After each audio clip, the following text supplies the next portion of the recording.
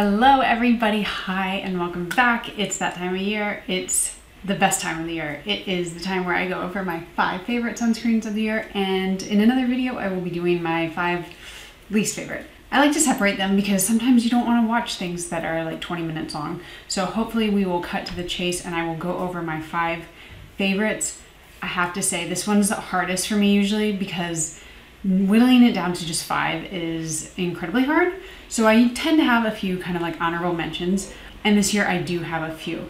But with that said, there's really not much more to it than to get into the video because I want to share what my favorites were this year, what I cannot stop reaching for, and we'll get going. So if you are enjoying this video while you're watching it, please give it a big old thumbs up, subscribe if you're not already, and we'll get going.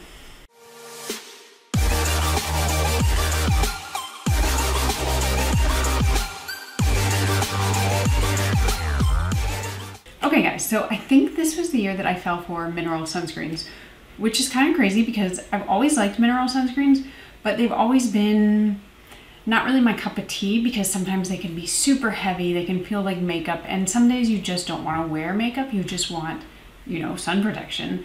And I have made it known that I'm not a huge fan of non-tinted ones because most non-tinted mineral sunscreens do have a cast, and then I have to go over it with some type of makeup, which is fine on like a normal day, but it's not always what I want. And then sometimes I just want to put it on and go and not have to worry. So the ones that I found today I think are exactly that. Now, if you don't mind the heavier kind of like more makeup-y feel, I have plenty of videos out there. I have a whole playlist dedicated to mineral sunscreens, so there are plenty there, but these are kind of my preference. So that's one caveat. The other caveat that I should mention is this is not inclusive of every sunscreen, of course. This is just the ones that I've tested and really tried out. And then secondly, I want to mention that most of these are new from 2023. There may be a few that are not though, but again, it's kind of like, what did I fall in love with this year? What are my recommendations for this year? And you can always go back and look at my other favorite videos from years past. Those are still my favorites. And yeah, I think those are the 2 caveats. So now let's really get into my favorites. And these are in no particular order because it was hard enough to narrow them down to 5 or so. So the first one, which I don't know, maybe it is a favorite. This is the LIGHTSAVER Activated Mineral Sunscreen. This is tinted. I've talked about this, I guess just in one video, but I have loved this sunscreen so much. I feel like the reason that I love it is because so many sunscreens these days are very glowy, very dewy. They're for people with drier skin, which is great. I think every skin type should have a type of sunscreen that they reach for, but that means that there aren't really as many that are for like kind of that natural or matte look.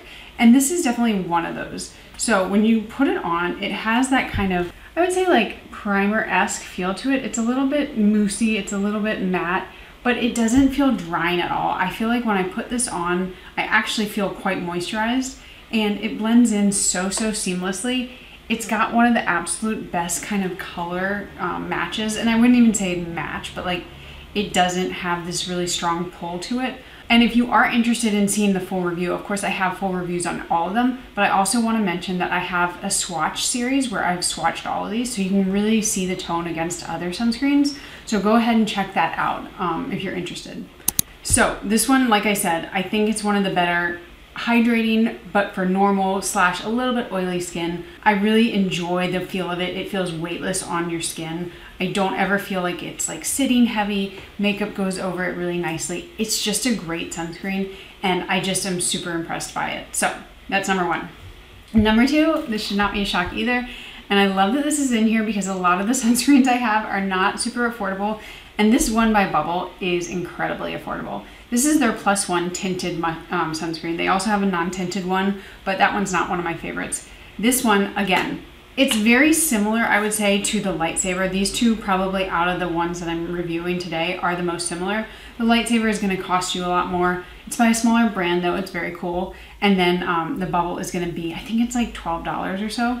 And again, this tint, while it looks a little bit heavy here or like more pigmented, it actually blends into your skin really easily.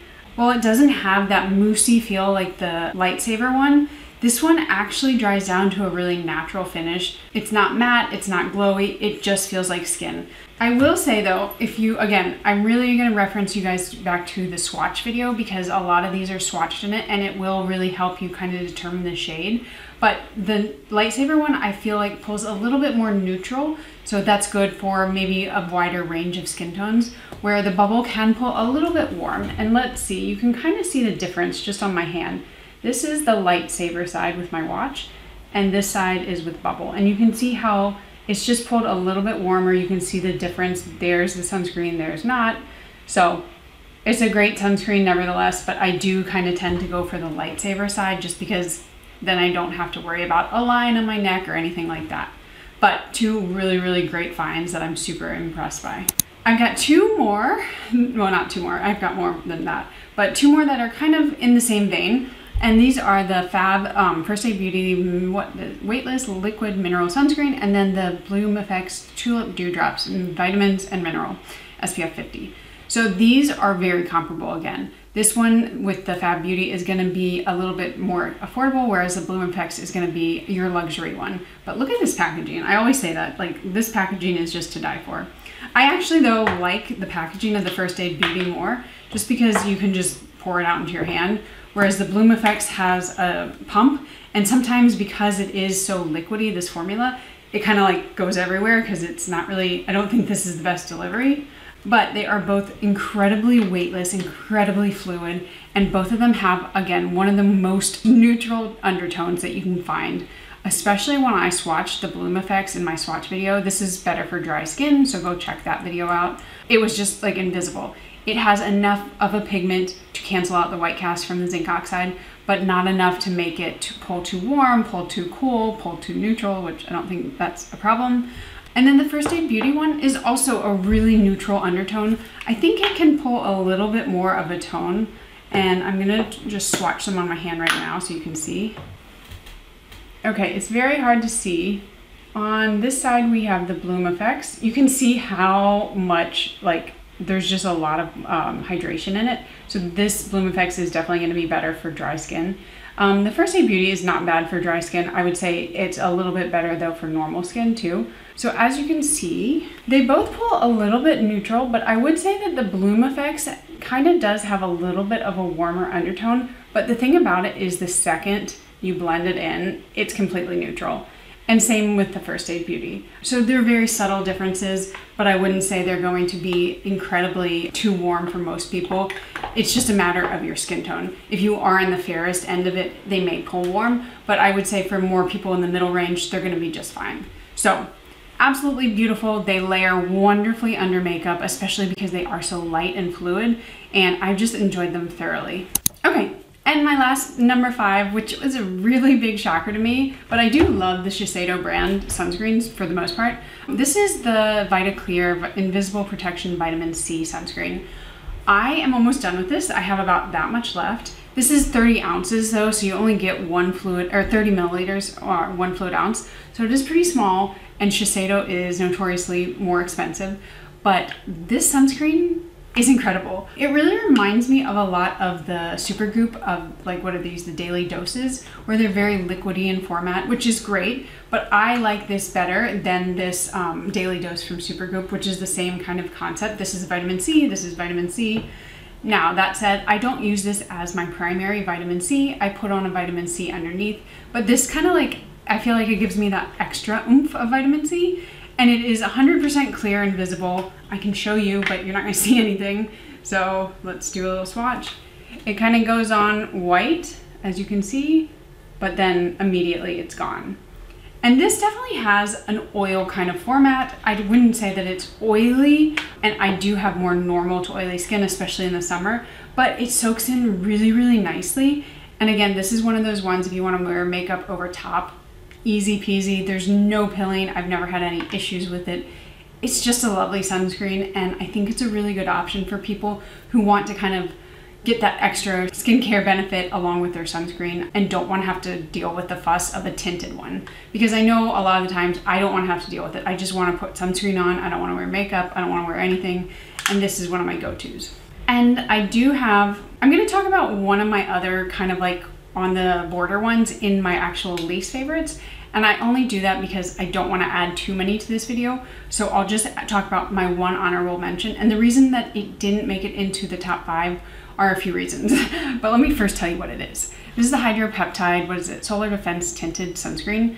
This stuff is incredible. I'm wearing it today. It is my makeup. I'm not wearing it as necessarily sunscreen. While you can wear it as that, I wanted to put on a little bit of a base of just a clear sunscreen underneath, and then I put a little bit less than I would normally put of this.